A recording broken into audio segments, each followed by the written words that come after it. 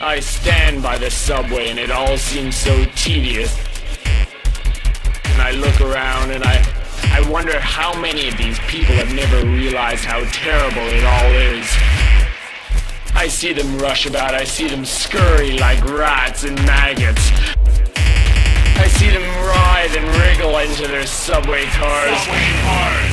And I see their pain, the pain they think they feel now. I wonder if they realize how terrible it all is. maybe not just their personal dilemmas, but the whole thing. Everything, oh sure, they're all suffering, they all have their problems, their agonies. This isn't what I'm talking about. One needs to look beyond the instant, look beyond these minor irritations. try to reason with an unbiased eye.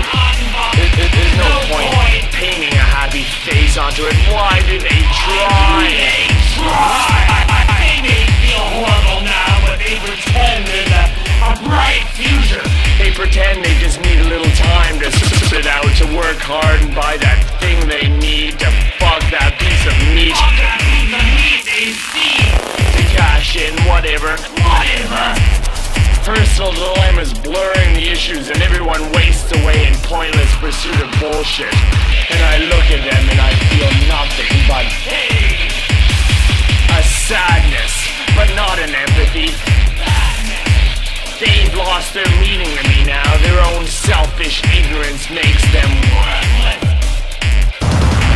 Personal dilemmas blurring the truth, blurring any progression, blurring some sort of reasonable conclusion.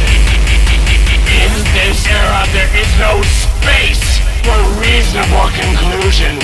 I feel my anger grow.